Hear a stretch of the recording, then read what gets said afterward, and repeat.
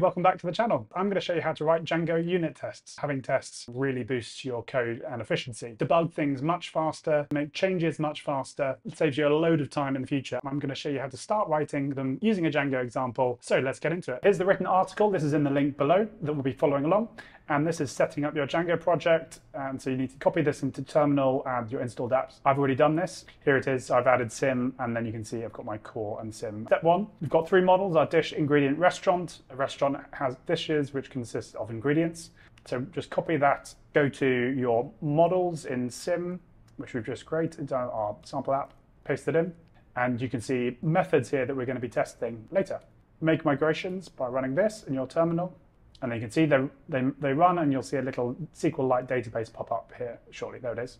Okay, now section 2, we're going to write tests for our models. So we're going to create a directory, and then we must put this init.py in. If you don't do this, you won't detect your test. And then we'll create a test models file and add this. Go into sim, create a tests directory called tests, and then go into tests, and then in the tests folder, create underscore init underscore py. This tells Python that there are relevant files in here.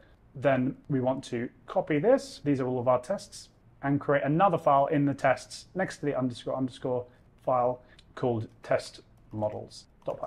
And then paste it in. Let's just run them to test that they work. We can actually write python manage.py test alone and then paste it in here. Great, all 4 pass. If you don't see 4 there, then you probably haven't included the init in tests. So just to run you through what's happening here, a general principle when you're testing is not to test third-party packages. The general assumption is that that is well-tested code. Wasn't well written or well-tested, then you wouldn't have chosen to use that package. And you don't want to test everything. So just test the code that you write. So for here, if we go to our model, there's no point us testing each field here because Django does have tests for that. We've added this here, these methods, and so we do want to test these. So let's just go to restaurant first and see. So we've added here to make the first line and the zip code and give an address. And so we go back to it. So that's what we're testing here, and we're testing it as expected, that address, when we call address. Making it a bit more complicated, going into dish. For all these ingredients which we're creating, and these are all sample test fixtures. So like I say, that means sample data for tests. So we're creating this dish, adding these particular ingredients here, and then we do the expected. That's just us saying what we think it will be, and then we actually run the method that calculates the cost and check if that's correct. So if we were to change that to expected cost equals decimal 2, and then run the test, you can see there's a failure there because decimal 1.0, which is the actual price here in the expected cost, does not equal 2. Get rid of that, run it again, all pass. And so if you click on that, the model method we are running here is in the model, and is looking at all the ingredients here, and then for each ingredient in ingredients, which are here in our many-to-many field, we are then summing them up and sending them to a decimal. These are some nice examples that you can adapt. We're doing something with prefetched here. That's a database optimization that essentially gets all the data at once from the database rather than multiple calls. So now we're going to add FactoryBoy and Faker to our test to make things cleaner. Create a factories.py, and we're going to copy this in.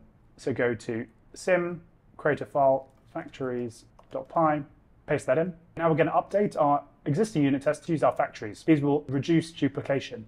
So we go down and copy this, and then we're going to paste them over our existing test models. And you can see that it's much simpler ingredient factory rather than having to call everything out. And you can set defaults. It's really powerful. I use it for all my apps and products. Yeah. And essentially, you're creating the Django model there, and you can see much less code. It's much clearer what's going on. There's a load of creation there, adding some, and then you focus on the things you're actually testing. Okay, and so let's run them again to test that they work. And they do, all pass. Now, section 4, let's create some views, which we'll then test. Let's copy this, and we're going to create some views. So go to sim, go to views.py, paste in what we've just created. We're going to update our restaurant, essentially perform CRUD, so create, read, update, and delete.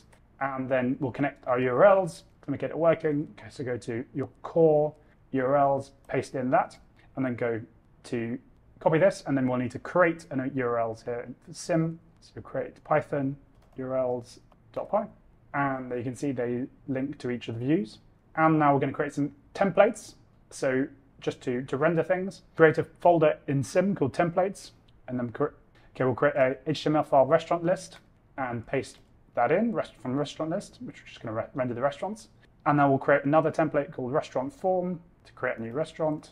and then paste in restaurant form there, and create another one called restaurant confirm delete. As you can see, we're kind of using an HTMX style, breaking things up.